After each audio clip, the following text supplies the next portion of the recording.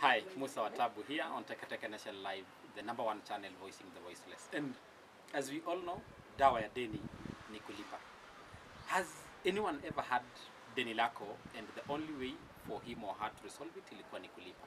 So the deputy president, president-elect Dr. William Samoei Ruto, kuna staff alishinda kipromise wa Kenya, analeta wifi kwa villages, atapunguza price ya unga. It's now the high time that the DP came out.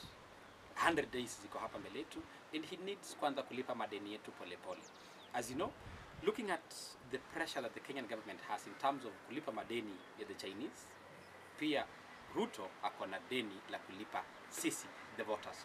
So either we voted for him or otherwise. His first 100 days in office, kuna list of a long list of things ambaye alipromise ya kwamba he wants to deliver. He said the price of fuel ataitoa pale mahali iko, airudishe hapa chini.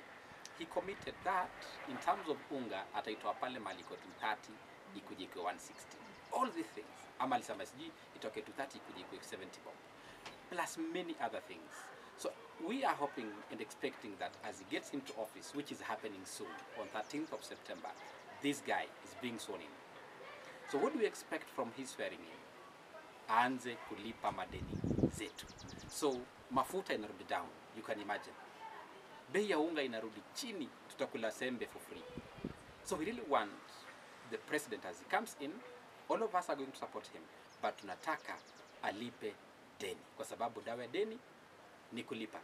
Share with us your views, ama unataka fanya namna gani? Because there are many things that the DP, while campaigning, alilista akasema kwamba he's coming to do A, B, C, to Z. Many things. Many things. If you remember, the manifesto ilikuwa na vitu mob sana.